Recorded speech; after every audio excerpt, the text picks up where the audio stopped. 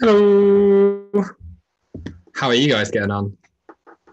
I can see that some of you have managed to turn up already. For the person who asked how often are we doing this, we are basically going to be doing one free YouTube session for biology and chemistry once a week. So I'll be doing some different, just seen an interesting comment. I'll be doing a different biology tricky topic, which you guys chose a little while ago, basically every week. How are we getting on, guys? How are we getting on? Let's have a look. Everyone good?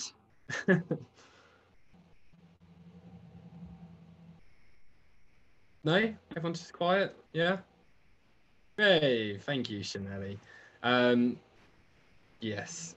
Aisha, I'm sure you'll be fine. I'm good, thank you, T-Boy. Thank you for asking. I've been in London today, which has been pleasant. You guys are tired. Bio essays are such fun. Bio essays are actually all right. I always found for those of you who do AQA and everyone else, you can ignore this. The biology essays are actually not too bad just because you can basically say a load of stuff. And yeah, I was thinking about this, Nelly. This whole snap revise dealio, this is really good with coronavirus. Like it's almost like, well, it's pretty ideal for us because more of you lot hopefully are going to need some lessons in the near future. Not that I'm endorsing it or anything, but you know. Anyway, okay. OCRA people, yeah, you're lucky you don't have essays. But as I said, they're not too bad. So my plan today then is to have a look at hemoglobin in the heart. So I think I had about 3 or 4 people kind of questioning how this stuff sort of works. So I'm going to start looking at the heart, actually. I don't know the other way around. We're going to start looking at the heart, how that's controlled. Then we're going to look at hemoglobin because I know some of you don't really need to know very much about hemoglobin. Okay. Anyway, could I do a video on how to answer a 9 marker? Feasibly, although I don't want to promise that because I feel like that's quite niche.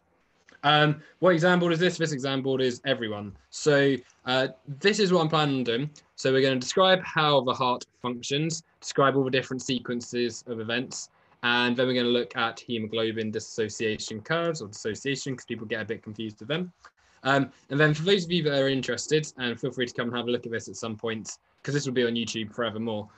These are the spec points that we are going over, right? So I don't know why it's cut off here, but have a look through it basically as you come to revise this, and just tick things off as you go. So if you feel like you understand the gross structure of a human heart, then awesome, you've done that one thing. If you know how hemoglobin loads, perfect, you've done that. Okay, so they're the AQA spec points. OCR is essentially the same. The only difference is you've got something about hemoglobinic acid, but it's very, very small.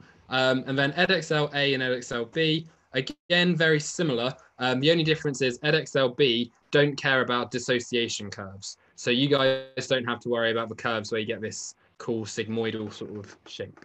I'm only doing these 3, so these 4. So AQA, OCR, EdXL-A, EdXL-B.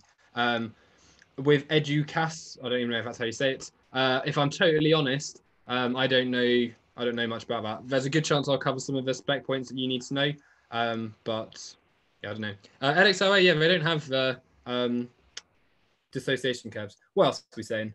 SAN and AVN, yeah, I'm going to look at SAN and AVN. Will this include cooperative binding and the Bohr effects?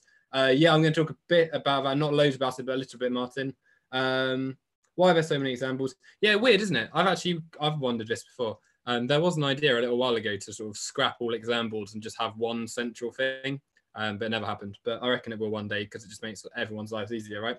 Anyway, so starting off then, we are going to look at the hearts. I guess there is a money element to it. I am going to talk about fetal hemoglobin too, yes.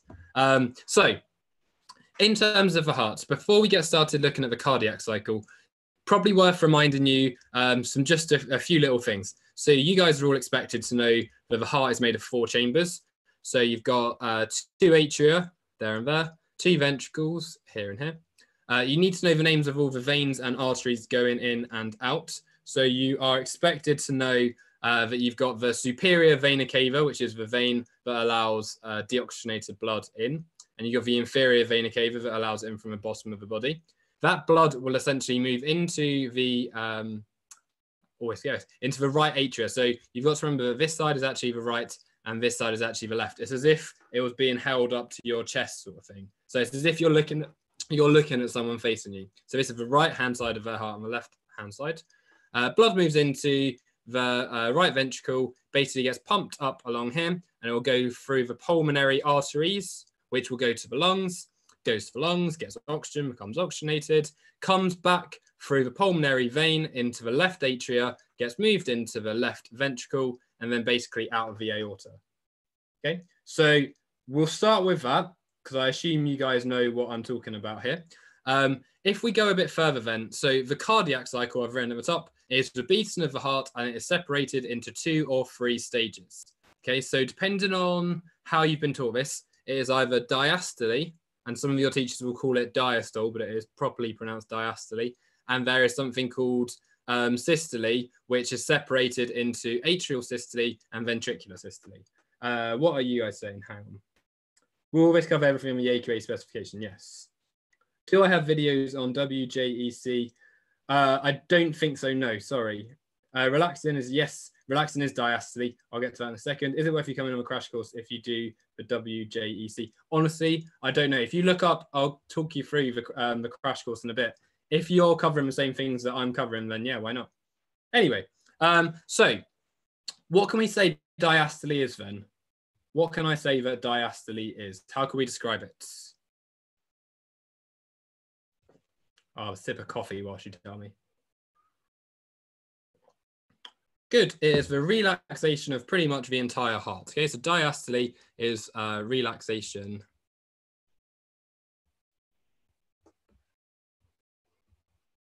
of the heart. Lovely. So yeah, it's the atria, it's the ventricles, it's basically all of the muscles.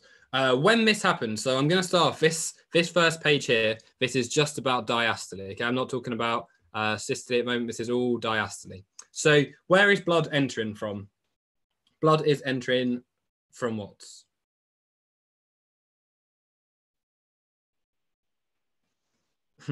Partuma, if I had advice on that, all I can say is work hard, right? Just study a lot. Good. So blood is going to come in through the vena cava. Anywhere else it's going to come into? Olivia, you know too. Pulmonary vein. So blood enters the 2 veins, so the vena cava and the pulmonary vein there, and it's going to enter into the left atria and the right atria. So blood enters through vena cava into the right atria, just put that in, and through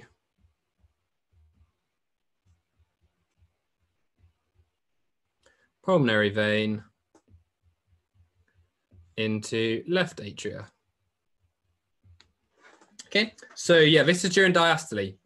So the reason for this then is what? Why is it the case that blood can enter these 2 things? How come the blood move in here? Yeah, good. So it's always moving from a high pressure to a low pressure, right? So I think this is one of the key things to think about in terms of the heart, is blood can only ever move from a high pressure to a low pressure. So it means at the moment that the pressure in the heart is going to be slightly lower than the pressure in the veins that supply the heart. Okay, so it's all to do with pressure differences. One thing that I have forgotten to mention is what happens to any of the blood that does enter into the atria. So any blood that enters into the atria is going to go where?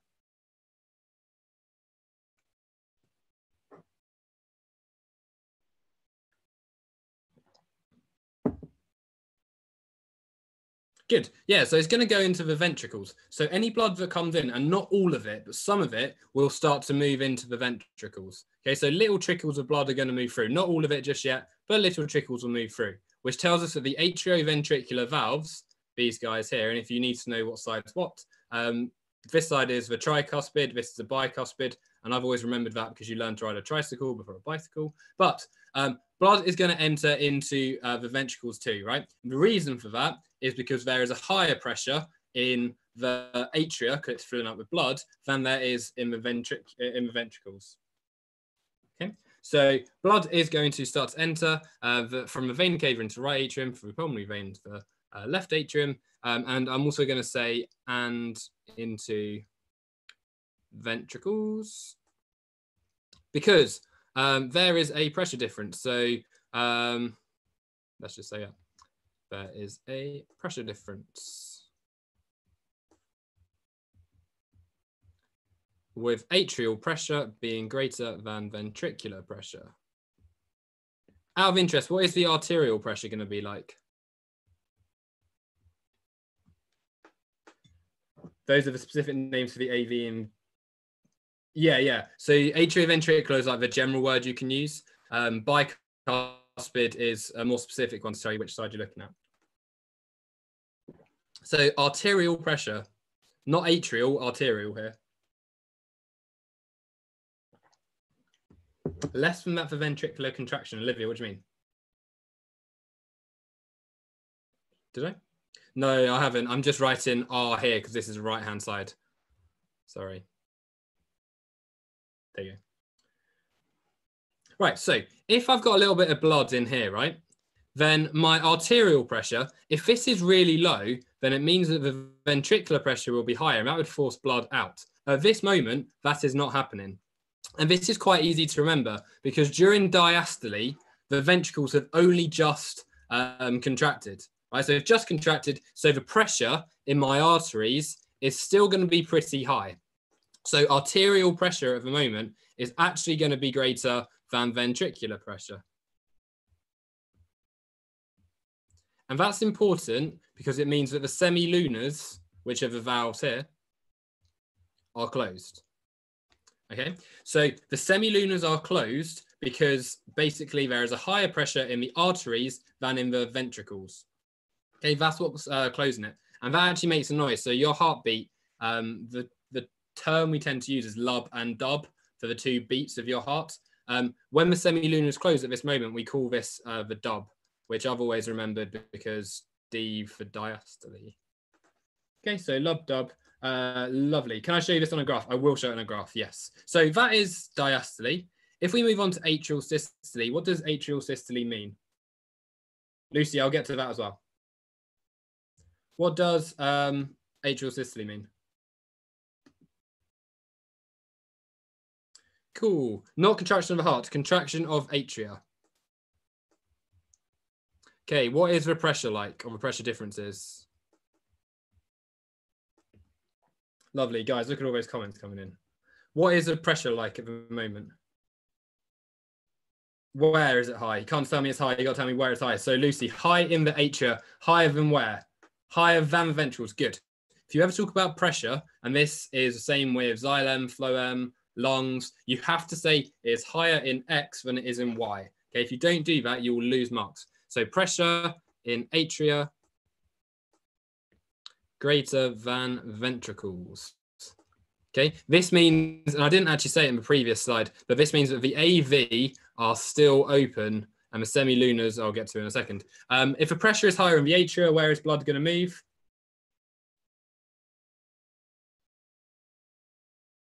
Septum is this line down the middle here. Good. Blood moves to the ventricles. What is the point of doing this? If some blood is already moving into the ventricles, what is the point of this?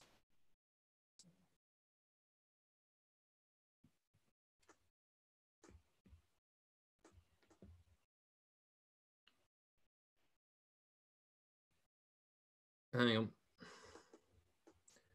Yeah, so gravity. Good. Yeah, this is just making sure that all of the blood is filling it. Exactly, Olivia, you're exactly right. You're making sure you are filling it as much as possible. Okay. Aisha, good question. Why is the atrial and arterial pressure high in diastole? The atrial pressure was high here because it is filled with blood. Right? If it's filled with blood, think of it like gas pressure. The more stuff you fill it with, the greater the pressure inside, so it's higher than the ventricles. And the reason the pressure is great in the arteries is because the arteries have just had a whole load of blood go through them. The arteries tend to be at quite a high pressure anyway, right? So they'll be like recoiling and doing all that sort of thing. Okay, so it's a cycle, so it doesn't matter where you start. So diastole, followed by atrial systole, where you have your contraction, semilunar still closed, atrioventricular valves open, and then finally I've got ventricular systole. What happens to my ventricles? Aisha, yes, the pressure in the arteries is normally very high. However, the pressure can get higher than it. Otherwise, you wouldn't be able to pump anything out. So the pressure in the arteries is pretty high, but you can just about get it higher. So good. Ventricles contract. Pressure in the ventricles, how does that compare to anywhere else? Good. So ventricles are going to be greater than the arteries. And we can also say the arteries are greater than the atria as well. You don't need to add that little bit at the end. But this means if my pressure is very high in here, because it's basically squeezed, all of this blood is going to come shooting up. What happens to these atrioventricular valves? They snap shut. Good. They close. This makes the lub sound. So when you hear your heart beating, it's not the muscles you hear contracting, it's the valves open and closing. Semilunars, they do what?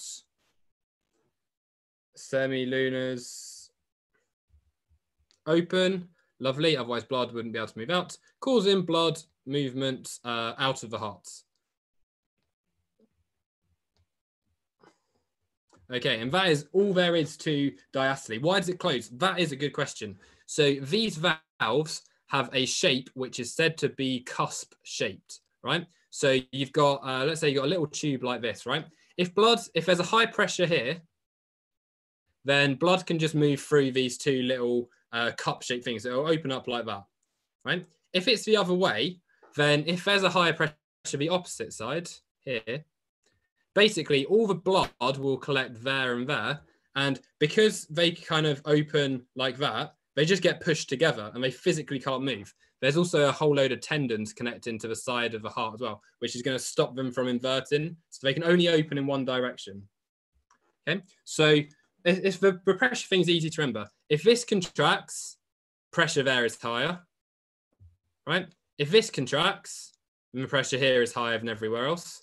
And if nothing is contracting, this thing happens to fill up with blood anyway, causing the pressure there to get quite high. So are they concave? You could argue they are concave in terms of their shape. The word you tend to see is cusp, right? Which is like an old word for cup. Okay, what is the optimum pressure for the closure of valves? There doesn't need to be an optimum pressure. It just needs to be a higher pressure on one side than the other. Okay, so as a graph then, this is probably what you guys are used to. You have 3 different lines representing different things. So the aortic pressure and just arteries, the pressure in arteries in general, ventricular pressure and atrial pressure. So at number 1, let's say that number 1 is like this section here, right? Where is the pressure higher and therefore what valves are open? Martin, it causes quite big effects. Like it's not good. So for 1, during atrial systole, and this is obviously going to look at it in a bit more detail. So you can't just assume that atrial systole, this one's always open, this one's always closed. At the moment, my atrial pressure is higher than ventricular. So which one's open? If the atria has a higher pressure than ventricles, which one's open? Chordae tendineae is the right word, yes. Good. So 1, AV open, SL closed. Right, this pressure here, absolutely nowhere near that pressure there. Okay, number 2, at the moment where the green line goes above the yellow line, which ones are open?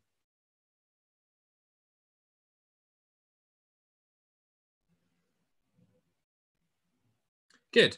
If your ventricular, in fact, actually, hold your horses. The ventricular pressure here is greater than the atrial pressure. Okay, so I haven't told you yet at this moment here, this, in fact, no, number 2 was there. So sorry, I didn't actually do that. So yeah, at number 2, so we're looking here, the ventricular pressure is greater than the atrial, but ventricular has not got to the aortic yet, right? So it hasn't got as high as the aortic, right? So at the very start of ventricular systole, just before the pressure gets high enough, the AV are going to close. As soon as the pressure in the ventricles is higher than the atria, then the AV close. However, because the ventricles haven't got higher than the aortic yet, it means the semilunars are also closed. Okay, this green line has to be above this red line. Okay, at number 3, when the green line goes above the red line, what's going to happen? So when green goes above the red,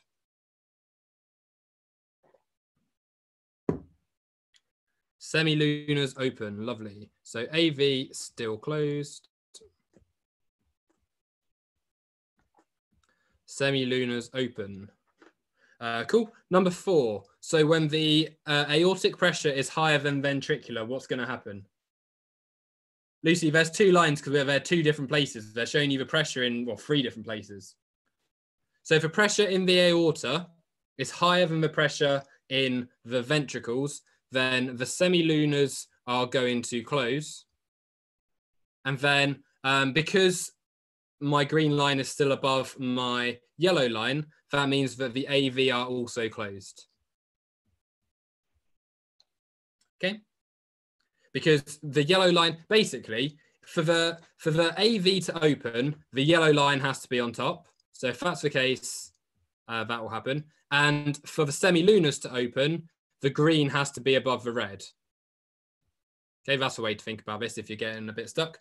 So finally, for 5 then, when my ventricular becomes lower than my atrial, it's going to mean that my AV open and semi-lunars close.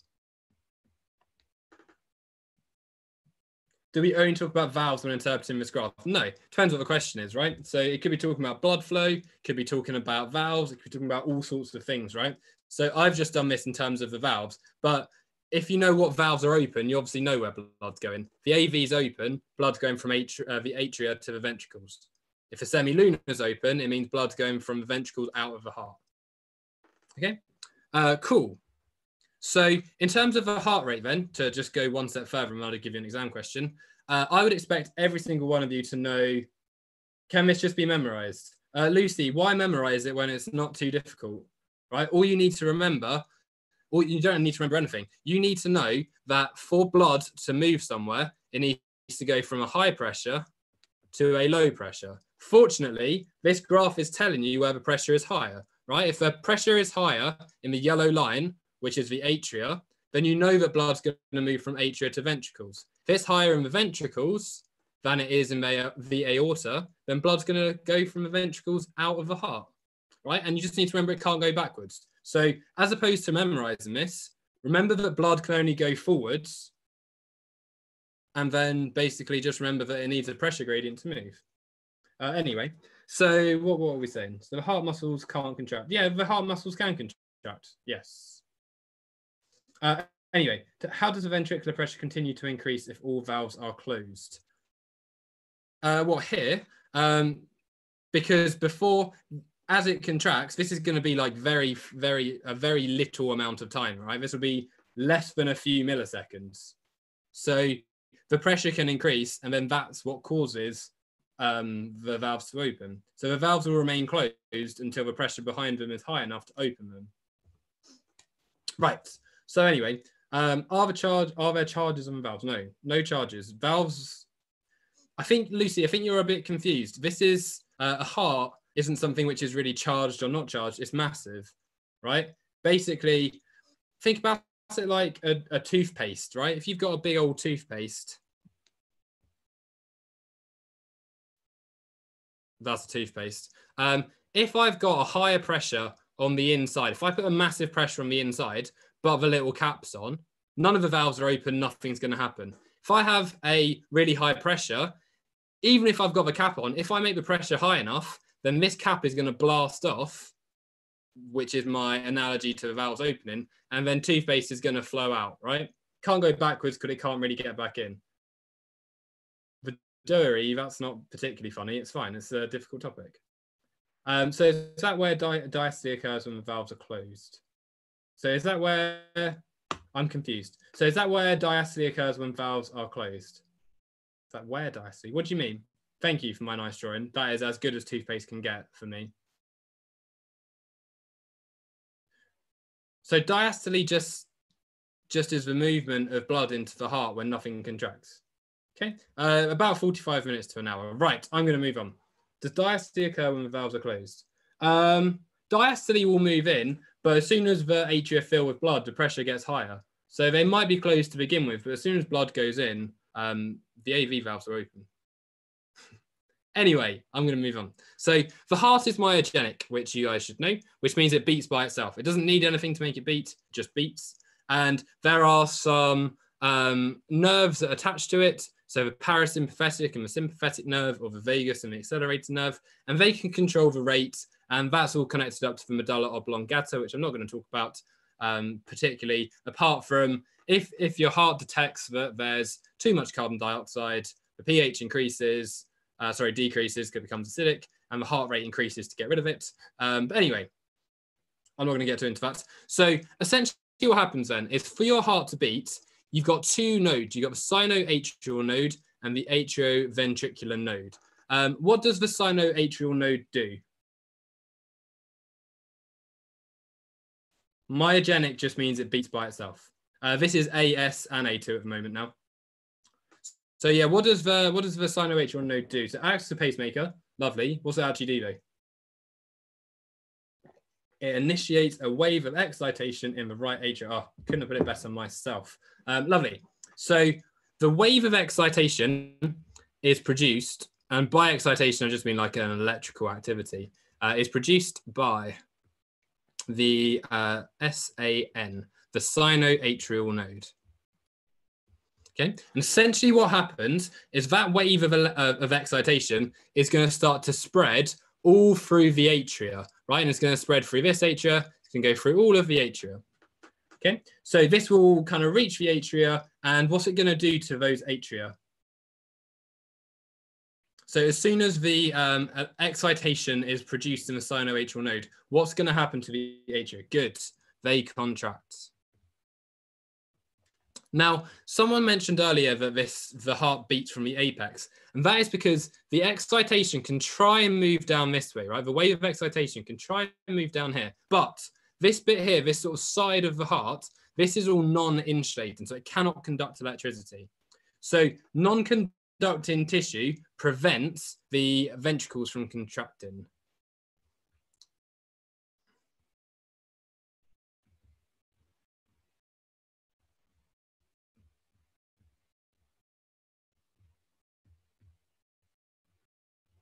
Okay, and instead, this wave of excitation hits this second node in the heart, which is called the AVN. So the wave of excitation hits this AVN, right? And because it's all going to sort of the middle of the heart, there's a little bit of a pause, right? And that pause is there just to make sure that all of the blood, which was in the atria, has moved into the ventricles. Okay, so the atrioventricular node will produce its own wave of excitation and basically send it downwards. Okay, so atrioventricular node picks up wave, and we can say causing a delay or something.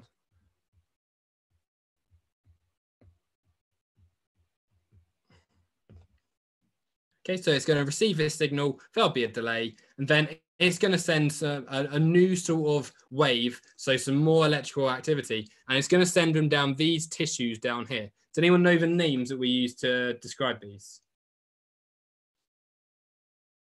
Yeah. So yeah, for those of you saying, do you have to write these out? Just write it once and then put it in brackets after, and then that's fine. Good. So this is called the bundle of His, this bit here, and it's made up of a weird type of tissue called Purkinje fibers. No idea why it's pronounced like that. I think it must be someone's name. But this bit, the septum of the heart, is made of Purkinje fibers, and essentially they are collectively known as a bundle of His. So the electrical activity is sent down the bundle of His, and basically it separates into two little kind of forks, into two sort of, I don't know, branches, right?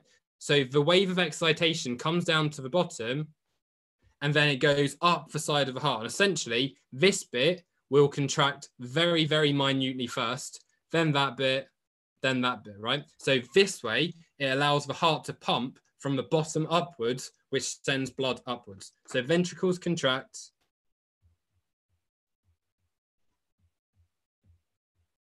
upwards. Is this AQA? This is indeed AQA. Cool. So that's essentially how the heart is controlled. Okay, so we've gone through the different stages, and then this is how it's controlled. This is every single exam board, AQA, EdXL, OCR, EdXLB, all of them. All of you need to know this. Okay, so electrical activity made at the SAN, it will move through the atria to the AVN. There is a little pause that needs to get to this space first, allowing blood to move into the ventricles. Electrical excitation can then move down the Purkinje fibers, and then it causes the ventricles to contract at the same time, just after the atria. The medulla oblongata is just there to control the rate. So if it detects that there is a change in pH or carbon dioxide levels, or pressure, then it can make it go a bit faster or a bit slower. The medulla is part of the brain, yeah. So there are some nerves connecting up to the brain. So you guys loved my drawing of toothpaste. There is a brain. There you go. So there's one nerve there, one nerve there. Let's say that's the medulla.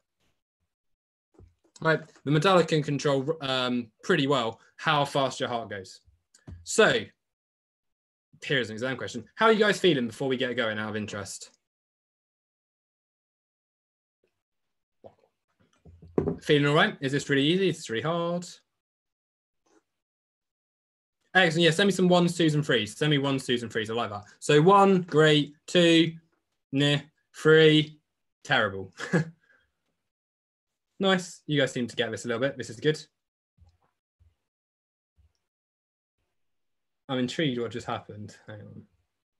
No? Okay, no, my brain just stopped. Cool, good. Right, here's an exam question, then. So the graph shows the volume changes in the left ventricle of a human heart during 2 cardiac cycles. So the numbers 1, 2, 3, and 4 represent times when the heart valves open or close. Use information from the graph to complete the table in part A. Place numbers 1, 2, 3, or 4 in the appropriate boxes. Okay, so let's have a look firstly then. So this is showing you the volume of the ventricles. So maybe it would be worth looking at this bottom one first. Okay, so if we have a heart, we need to know when will the ventricles open, the atrioventricular valves open, and then we need to think about when it will close as well. So maybe doing the open ones first is probably the easier bit. So what number are we going to assume is when the atrioventricular valve opens? Out of interest, what do you guys think? So when will the atrioventricular valve open? So 1s, 2s, 3s, 4s. And the volume increases. Okay, cool. So some of you again, some of you aren't. So in terms of the atrioventricular valve, right? So the atrioventricular valve is going to be this guy down here, right? I'm just going to do the right-hand side. This is going to open. It's going to open at the moment just before the volume in the ventricles begins to increase. So when do you see the volume increasing? So this is going to open just before the ventricles increase. So what one is the one just before the volume in the ventricles increases?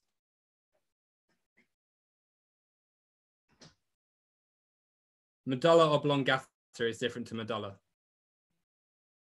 Guys, look at the graph. Thank you. Right, so atrioventricular valve opens right here, right? Just before the volume of blood in the ventricle increases, this is when the atrioventricular valve has just opened.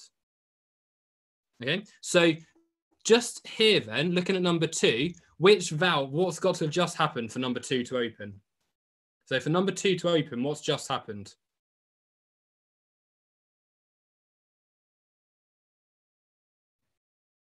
You can tell me.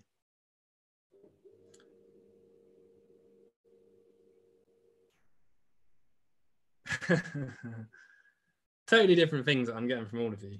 Increase in pressure. This doesn't really matter so much about pressure. There would be an increase in pressure if the volume of the ventricle is just decreasing. So if I've got an amount of blood right here,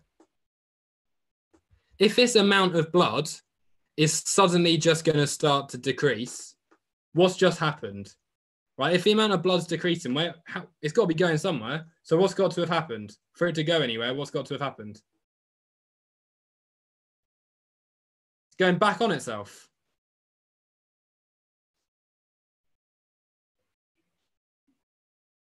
Good. Enough of you have said it. So number 2, right? If the blood is moving somewhere, which it is here and here, it means that something has just opened. So number 2 is where the semilunar opens, right? So semilunar opens here because that is the exact moment that it starts to move. Okay. In terms of when they close then, if my semilunar has just opened here, was just closed at the same time?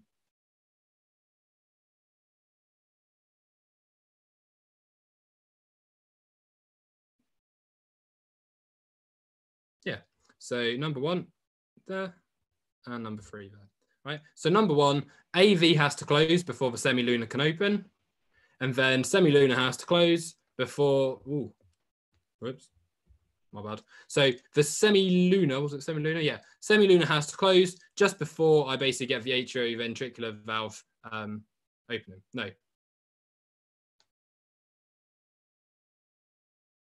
My brain was just totally farted. So before, so this one, volume of ventricle increasing, that's got to be the atrioventricular valve opening, and just before it opens, the semilunar has to close.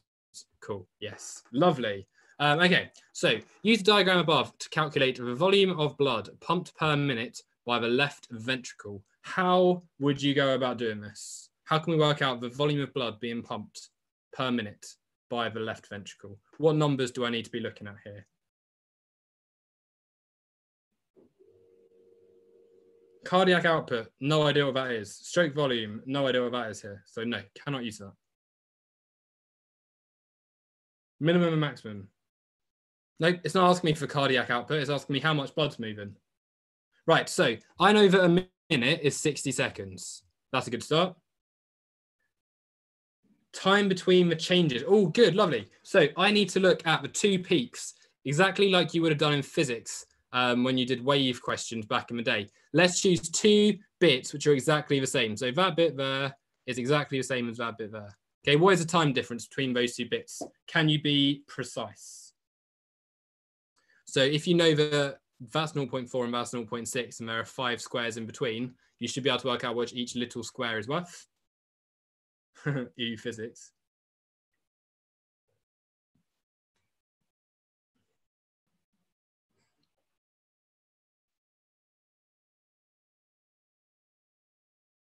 Come on, guys. 2. What does 2 mean? 2 seconds?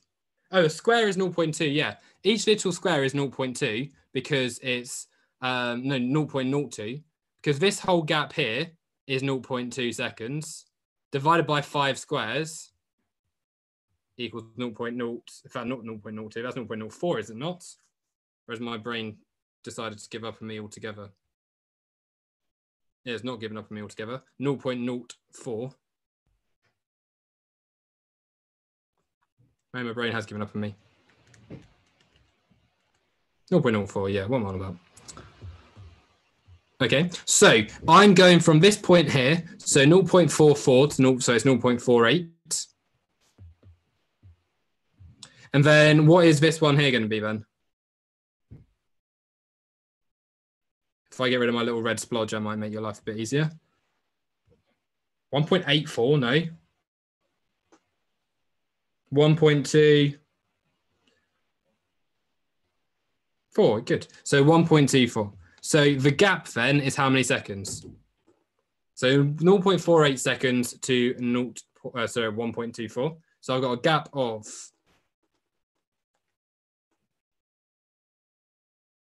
what's my gap? The distance in between those two? Yeah, 1.24 minus 0.48 equals 0.76. Okay, so that's how long it takes for 1 beat of the heart, right? I need to know how many beats there will be in 60 seconds. So how can I do that? So 0.76 seconds per beat. So 60 seconds divided by 60, good. 60 divided by 0.76 equals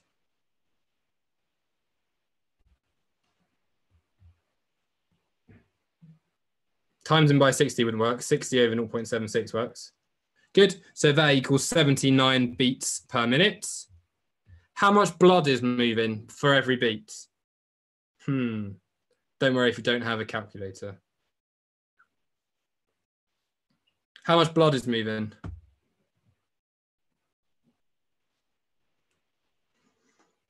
Very well done, yeah. So 120 is the maximum. The heart always seems to have 40 in it, never below that. 120 minus 40 equals 80. So 80 centimeters cubed per beat, 79 beats, multiply those together.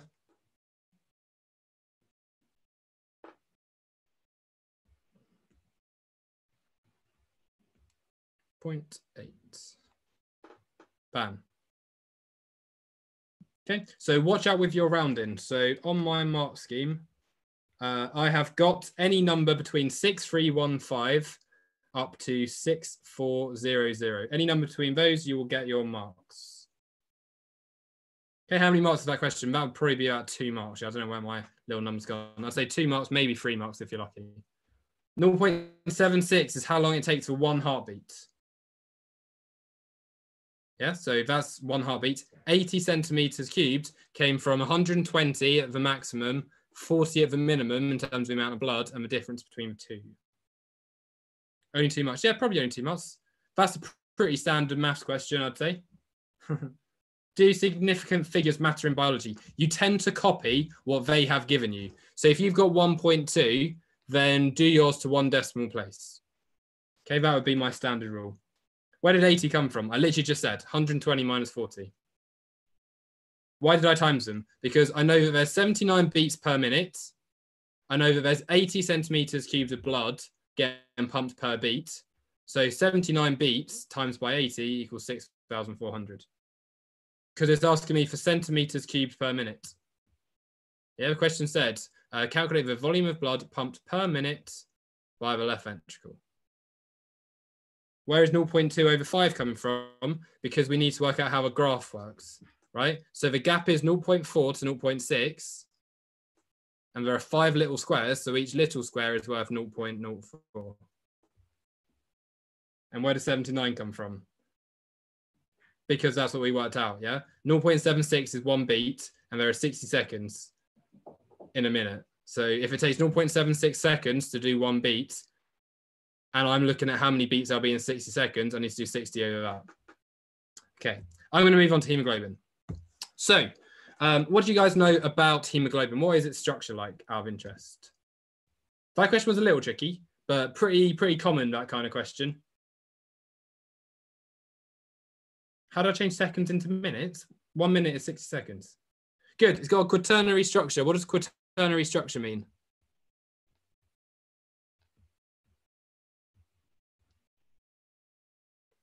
Good, it's got 4 ion groups, 4 heme groups. And it's got 4 polypeptides. What is the function of hemoglobin? What is the function of it?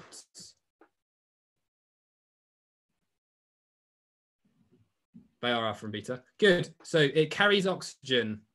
And then what? Associates with oxygen, even better. So O2 association and it carries oxygen to the muscles. So it does what with it? Dissociation. Lovely. Yeah, otherwise known as loading and unloading. Okay, so this is the thing that people get a bit confused about then, right? So if I've got hemoglobin, the same molecule acts differently in different partial pressures of oxygen. Now let's look at this word quickly first. Partial pressure basically just means concentration, right? It doesn't quite, it means like the gas pressure and basically what it's like, but for this, you can just imagine it means concentration. Saturation just means how much oxygen has bound to hemoglobin. So if I've got a very low partial pressure, if we just look at the adult for now, if I've got a very low partial pressure of oxygen, then not very much is binding. So hemoglobin is not very saturated, right? If I've got a high partial pressure of oxygen, so this could be somewhere like the lungs, then oxygen is going to be 100% saturated with hemoglobin. Hemoglobin, sorry, is 100% saturation. Hemoglobin, that's how the Americans spell it, for those who are wondering. So this graph is a bit weird. So it's not just a linear graph, right? Some people would expect the graph to look like this. So PO2 and SO2 saturation. People would expect that as you increase oxygen, it saturates, but it doesn't. it actually shows an S-shaped graph like that, otherwise known as a sigmoidal shaped curve. Okay. The reason for this is because at a low partial pressure of oxygen, it's actually quite difficult for hemoglobin to bind. So hemoglobin, which I'm going to call from now on HB to save time, it struggles to bind when there's a little bit of oxygen present. Okay, so HB binds slowly to begin with. Okay, essentially what happens when oxygen binds, what happens to it? Someone has said, Lucy, it causes it to change shape. Or actually not quite. So as soon as one oxygen binds, what happens? Saturation just means how much oxygen is stuck to it. There is a conformational change. So hemoglobin binds slowly to begin with. However, one bound changes the shape. Okay, so one hemoglobin bound will change its shape. Okay, so that will happen about here. Okay, as soon as that's happened, the other two, the next two, bind easily, and you end up having a very little partial pressure change. If you compare this line here and there to this line here, which is about the same gap, if anything, it's smaller, right? A big change in partial pressure here causes very little saturation, right? Whereas the same sort of distance change here, you go from a 25, it goes from 0 to about 25%. Whereas this same gap here, when it's easily binding, I go from 25 up to about 75. So there's about a 50% change in saturation here compared to only a 25% here. So the next two bind easily, meaning that a small change in partial pressure has a massive change in the saturation. And then the final one binds slowly, just due to chance.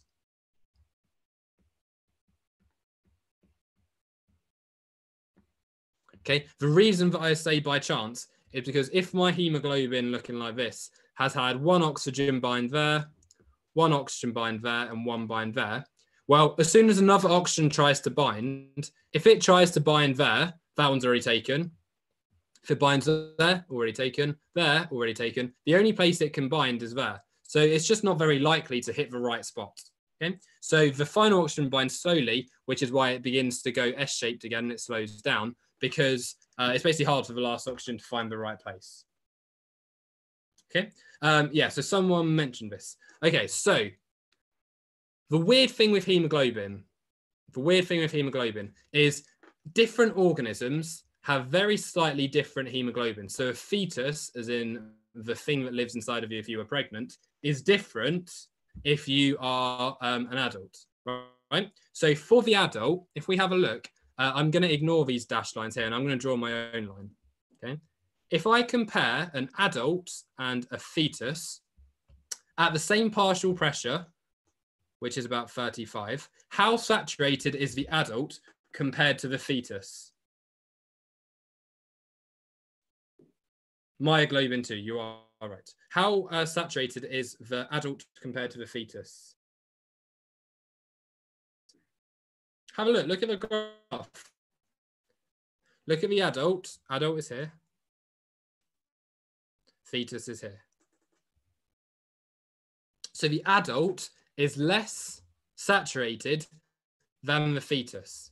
Okay. Now, that's important because if you are a fetus, there is less oxygen surrounding you. So if you are a fetus, there is less oxygen surrounding you. So you need to try and get as much as possible. Okay, so different hemoglobins allow organisms at low O2 levels to get enough oxygen. Okay, so you could say that their hemoglobin has a high affinity to oxygen. Okay, if I were to compare another organism, so if I were to put something like a rodent, like a mouse here, then as opposed to being shifted to the left, because this curve shifted to the left for a fetus, There you go. It actually shifts to the right. So if I do the same thing, if I compare 35 and draw a line up here, which is the wonkiest line I think I've ever drawn in my life. There you go. If I'm comparing my human adult, to this, I don't know, mouse, right? The mouse is much less saturated. Why is that the case? Why do you want, if you've got a high metabolism, why do you want to have a lower saturation? You need more oxygen, yes. So therefore what? Yeah, you need more oxygen for respiration. Therefore, what do you want hemoglobin to do? It needs to dissociate it, exactly. So allows organisms at low oxygen levels to get enough oxygen. They have a high affinity. And allows organisms with high metabolism to unload oxygen to tissues because they have a low affinity, right? Now, this seems really counterproductive and loads of students get confused with this. So if I get rid of that conc. So basically, if it's shifted to the right, it means that you are better at getting rid of oxygen. So at the same level, the same partial pressure, right, the saturation is lower. That means you are unloading oxygen, you are dissociating oxygen. If you are shifted to the left, it means that at the same partial pressure, you have a greater saturation, which means you are better at getting oxygen.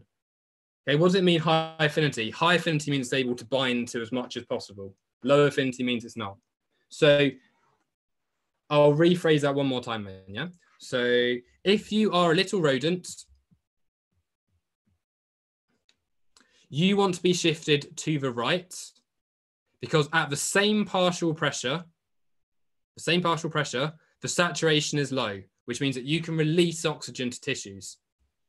If you are a fetus and there's not a lot of oxygen, then you are shifted to the left of the normal one, of the adult one, because at the same partial pressure, you want to get as much oxygen as possible. It needs a high affinity to get as much oxygen as possible. What does rodent mean? Really? Rodents are like little mouse things. You have to talk about oxyhemoglobin. You don't have to, but yes, if there's oxygen attached, it is oxyhemoglobin. Low affinity, more active. Exactly, me. That is exactly right. Rodent is small mouse. Okay. Yeah, one other thing then I can mention, and then I'm probably going to finish a little ahead of time, is the same thing. If you have carbon dioxide works a very similar way. So at a high level of carbon dioxide, you shift to the right. So if this is more CO2, you want it to have more dissociation. No, brain. I don't want to say dissociation. Do I want to say dissociation? Why has my brain just stopped working? Dissociation. Yeah, that is definitely the right word. Anyway, when you've got more CO2, there is more dissociation happening because more CO2 probably means that you're in a tissue, right? You're in a respiring tissue that's making carbon dioxide in aerobic respiration. Okay, so more CO2 equals an even lower affinity, and it means that there's more unloading happening. It was the coffee, yeah. This is definitely the thing that caused that. Okay, right, last question then, and then I'm going to finish. In fact, no, I won't. Those of you who want to do this question, YouTube people, it's very, very easy.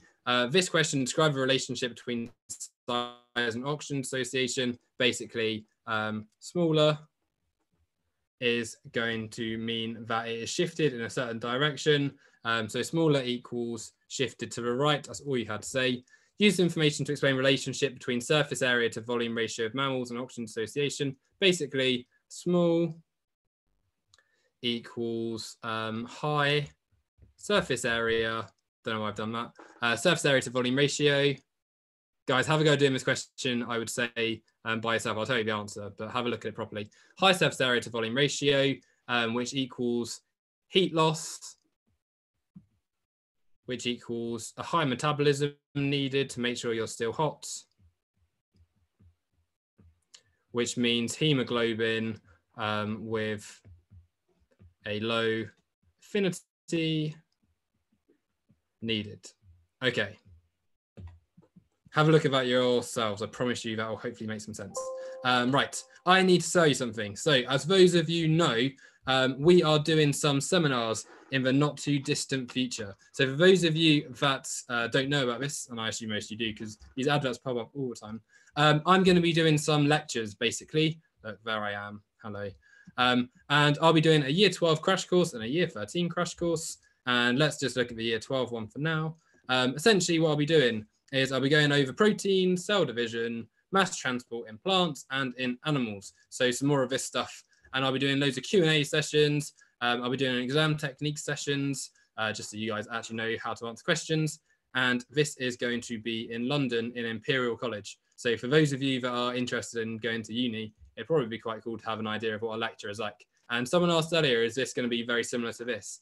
I guess it's going to be quite similar, but not totally the same, because with lectures, it's going to be more me talking and less of me answering questions. But for that reason, we'll have something set up so you can message questions to some other tutors who will be in the room. The tickets are expensive, as you'll see. However, education's really, really expensive, unfortunately. When you go to uni, I think it's probably going to be like 9.5 grand, which works out about £50 per lecture. So compared to that, it's actually pretty cheap.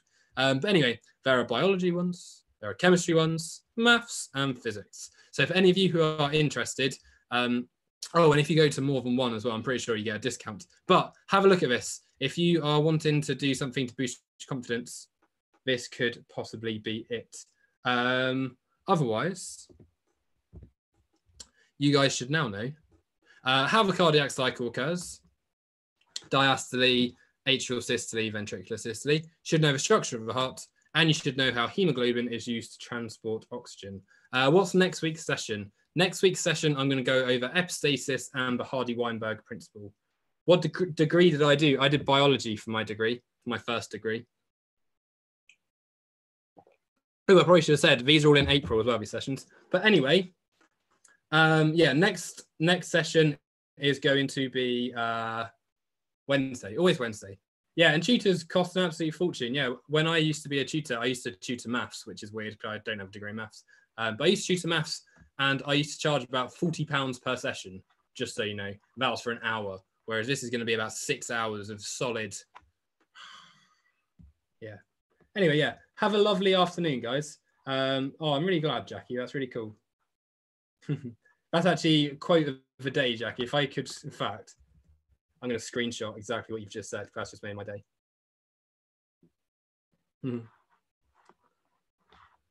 Awesome. Right. Have a lovely afternoon, guys, and I will catch you later.